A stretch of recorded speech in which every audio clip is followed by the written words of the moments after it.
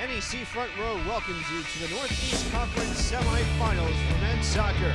The second matchup of the day is coming right at you as the Colonials of Robert Morris University take on the St. Francis Brooklyn Terriers. You know, for the last several years, it's going to stop after this year, but they've scheduled Pitt, which is obviously an ACC Power 5 program. You do that because it's 15 miles down the road.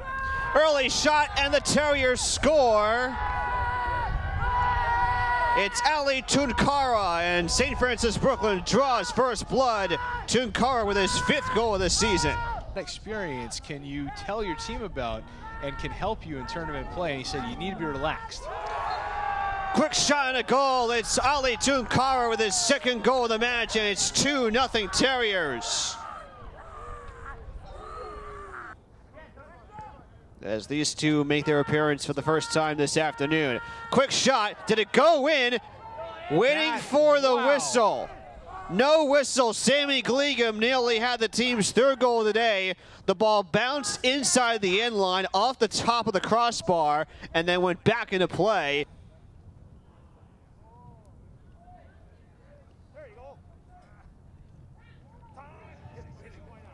Chance for Robert Morris and a diving stop by Bazzichetto.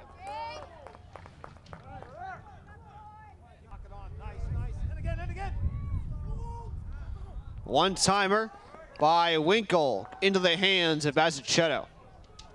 And you know that there will be a Brooklyn team going to the NCAA tournament thing. It's a fantastic thing for this city and particularly this area. Nice move by Nadim Saki, and his 2nd chance effort is good.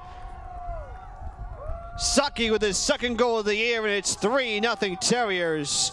There is the icing on top of the cake for St. Francis Brooklyn.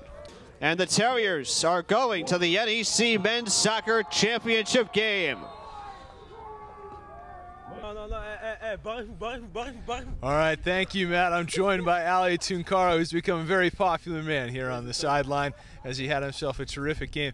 Ali, you scored that 1st goal so fast. How are you able to see you were going to get that chance? If you need me, I need you. I need you. Right. Yeah.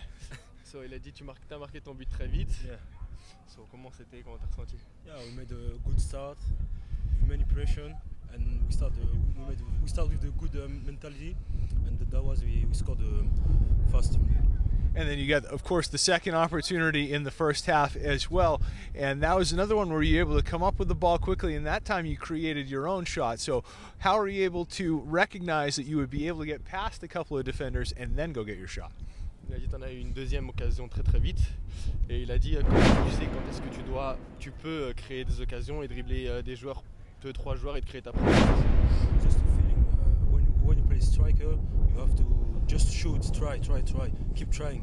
And now I receive the ball, I don't reflect, I just try and the ball's in, so I'm happy.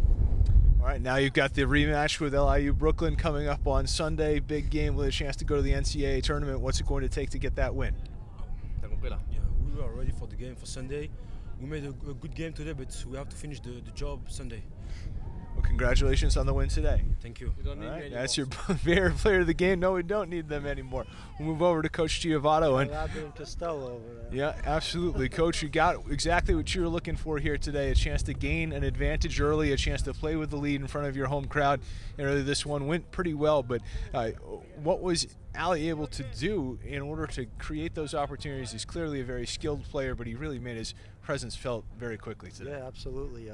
We got him the ball early in good position with a lot of time, and today he was on target, and that's huge. So he gets shots on goal. It's very tough to stop.